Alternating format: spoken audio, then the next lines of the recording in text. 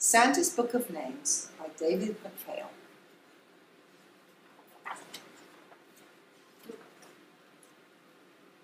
Edward was good at numbers. He could count all the way to 50. He could recite the alphabet, and he knew the names of most of the dinosaurs.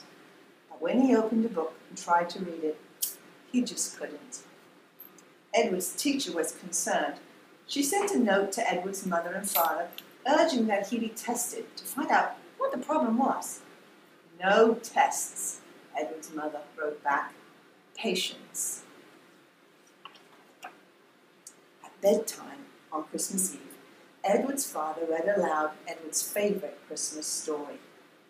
In the story, Santa Claus delivers presents to boys and girls all around the world. How does Santa Claus remember the names of all the boys and girls he gives presents to?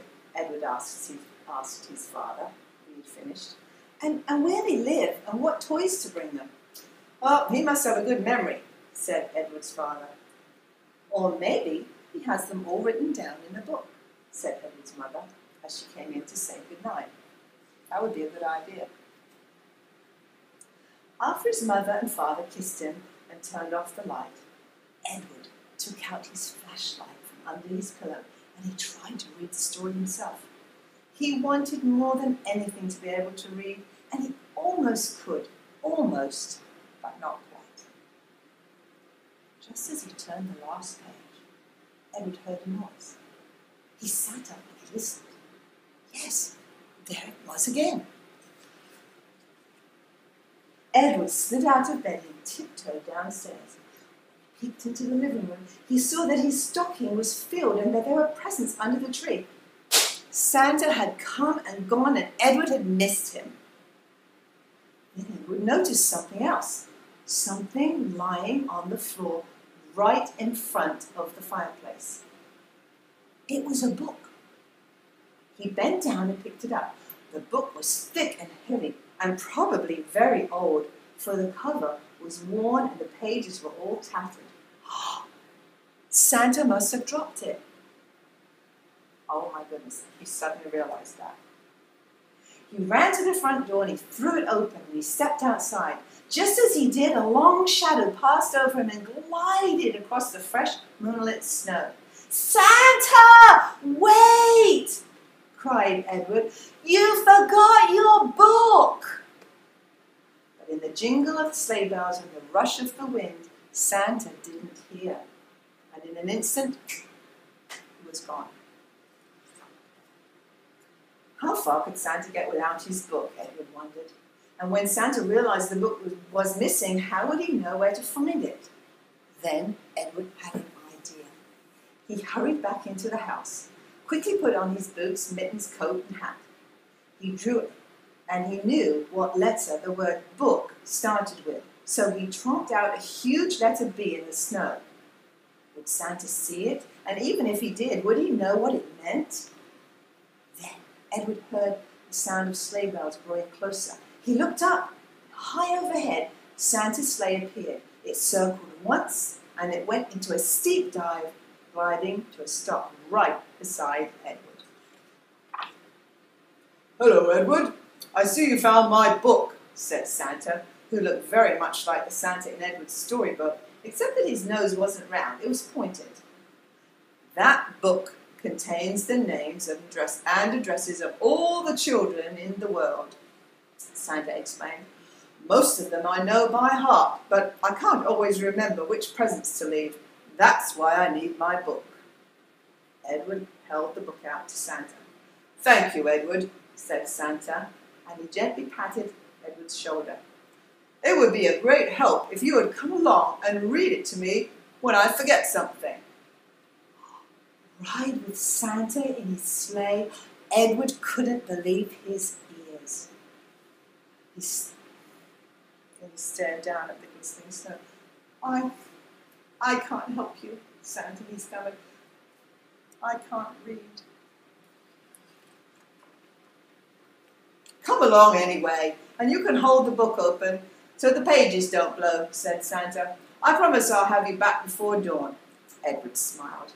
"Okay," he said, and he jumped into the sleigh beside Santa, who bundled him up in thick woolen robes and placed the open book in his lap. Then Santa gave a low whistle, which I can't do, and the reindeer lunged forward, lifting the sleigh into the crisp, clear air. From rooftop to rooftop they went, and at each stop Santa would disappear down the chimney with a small bag full of toys. Presently they came to a great city. Skyscrapers, dark and silent, loomed around and above them as Santa made his way from one apartment house to the next. 1,000,000 children must live in this city, thought Edward, and Santa delivers toys to every one of them. How he did it, Edward couldn't say. Does time slow down, he wondered, or even stop on Christmas Eve while Santa is about his work? On they went to other cities and to every town and village in between. "I'll go wherever there's a child," Santa said. All this time, Edward had been holding the book and turning the pages so that Santa, his glasses balanced on the end of his nose, could glance over and read what was written beside each name. He read aloud, "Pablo Lopez, paint set," and "Lucy Wells, baseball bat," as Edward followed along. They were crossing a vast ocean, skimming above the waves, when a huge seabird flew in front of them. As they went past the bird, the tip of its wing brushed Santa's glasses and sent them spinning. Down, down the glasses fell until, with a faint splash,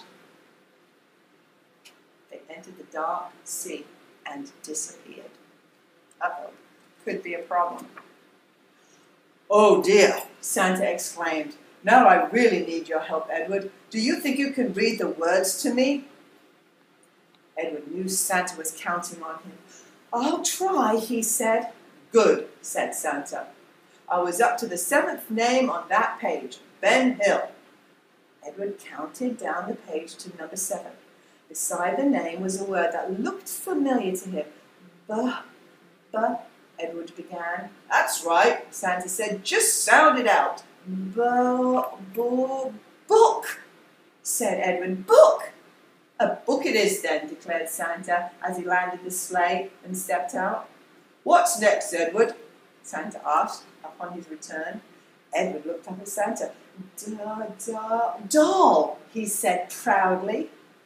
After that, Edward continued to read the words to Santa, and while Santa was delivering one present, Edward was getting another one ready to go, and he was figuring out those words.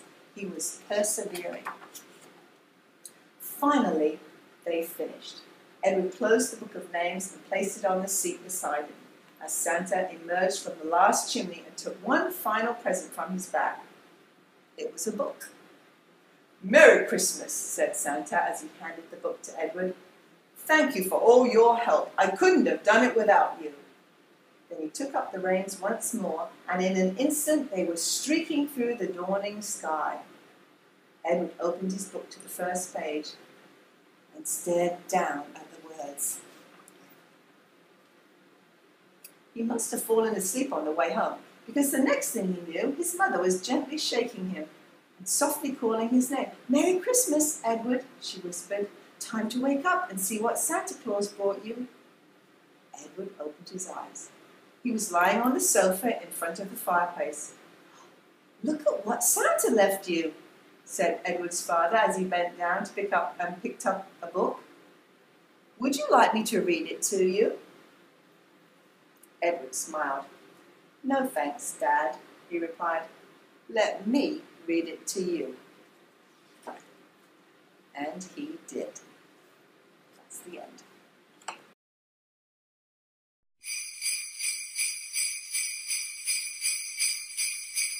Ho, ho, ho! Merry Christmas!